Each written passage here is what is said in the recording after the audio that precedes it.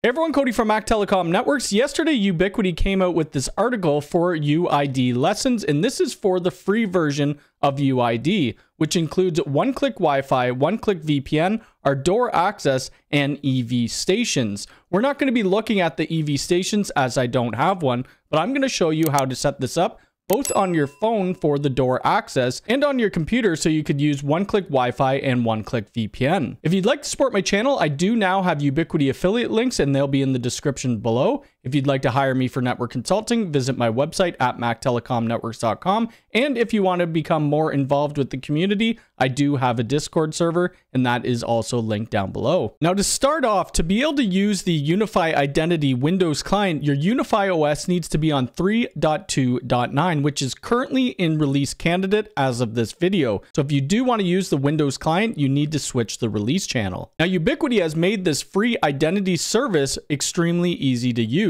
All we have to do is go up to admins and users. Now, under users, to add somebody new, all we need to do is hit this plus icon, and we could add the user or import users from a CSV file. I'm going to click on add user. The name, I'm going to call it YouTube, and the last name I'll call test, and then we'll give it an email of mactelecomnetworkstest@gmail.com. If you want, you could put an employee ID number in. I'll just give them employee ID of 100, and then we could select an onboard date, which we'll do it today, which is January 10th, 2024. Now, I'm not going to give them any card permissions, any code, or any one-click Wi-Fi or VPN. We will do that afterwards, as well as put the door access policy. We're just going to add this user as of right now. Now the user has been imported into our user database. We could click on the YouTube test and we could click to assign under the permissions. I am going to give this a door access policy. So we'll click on the policy.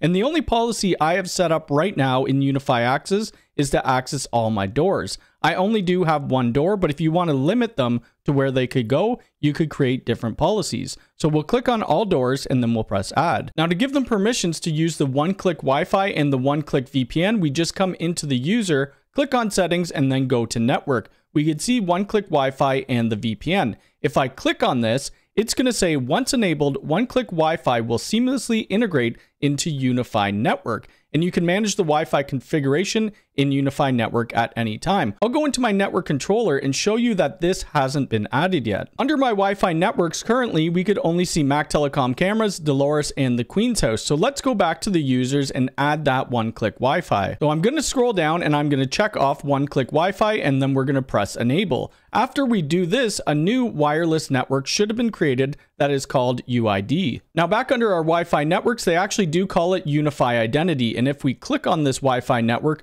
we could do whatever we like to it, do private pre-share keys or any configuration. I'm just going to leave it as is. But now let's go look under our VPN settings. I currently don't have any VPN server set up. As you can tell right here, when we click on it, it's telling us to add a VPN server, so nothing is configured there yet. But if we go back to our Unifi OS and then we scroll down on the user and go to one-click VPN, and then we press enable, this is automatically going to create our VPN for us using WireGuard. Now going back to the VPN server, we could now see that there is a WireGuard VPN set up for that one-click VPN. Now all the configuration is done, but how do we get the user to actually use this service? Well, we're going to click on their name and then we're going to see this identity invitation. All we need to do is press send.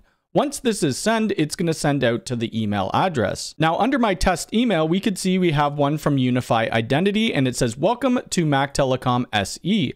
Hi, YouTube test. You have been invited by your admin to access Unifi Identity's powerful features using the Unifi Identity mobile app. We could see it's available for iOS, Android, macOS, and Windows. The first one we'll start off with is our Windows client. So I'm going to click on the Windows client, and that's going to download it for me. So once it's done, I'm going to open it up. Now we need to install Identity to our desktop. So our installation is now complete. We're going to launch Identity now.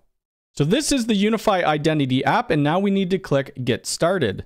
Now it says get your credentials. So step 1, open the invitation. Step 2, click load my credentials. So that's what we're going to do. We're going to load the credentials. We could see two different things here. We could say get your credentials for the desktop app, and then for mobile, we could see our QR code. So I'm going to load my credentials for the Windows app. Now you can see down in the bottom right-hand corner that I've been authorized to be able to use the one-click Wi-Fi and the one-click VPN. I'm not going to test out the Wi-Fi, but we will test out the VPN as I have a second ISP connection going into Unifi Express. Now I've connected my computer to that Unifi Express, and if we try to ping my Synology NAS that is on my other network that has identity running on it, we won't be able to.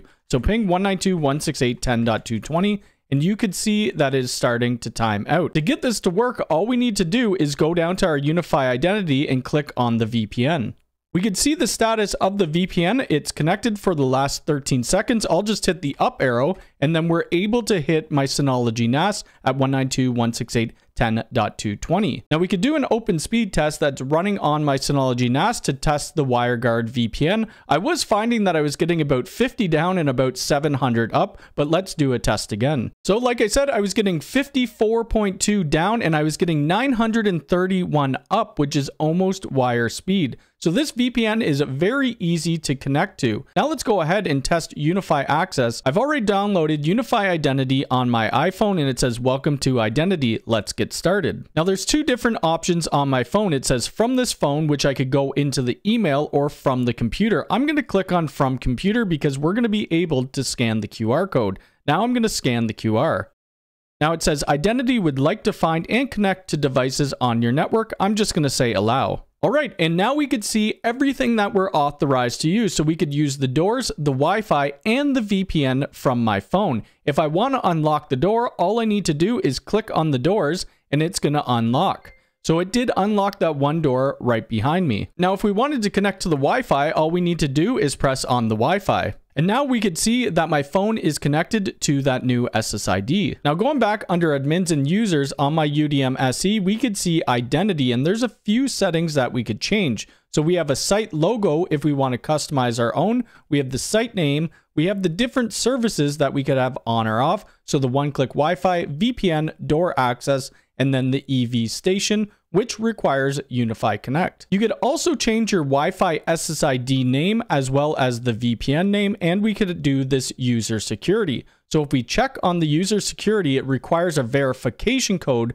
when loading credentials. Now that's going to be it for this video on the free Unifi Identity service. And this is a great new service that they have given to us. A couple things I would like to be brought to this would be the mobile tap for our Unifi Access. Although you could just go into Unifi Identity and click on the doors, I'd rather just put my phone up to it like an NFC card. Another thing that I would like, but this is probably a part of their paid service and will stay that way, is Protect Camera Sharing. Protect Camera Sharing in the Enterprise UID has worked very well when I've been using it with clients. If you have any questions about this video, please leave it in the comments below. If you like this video, hit the thumbs up button. If you're new here, please subscribe and hit the bell icon. All right, thanks.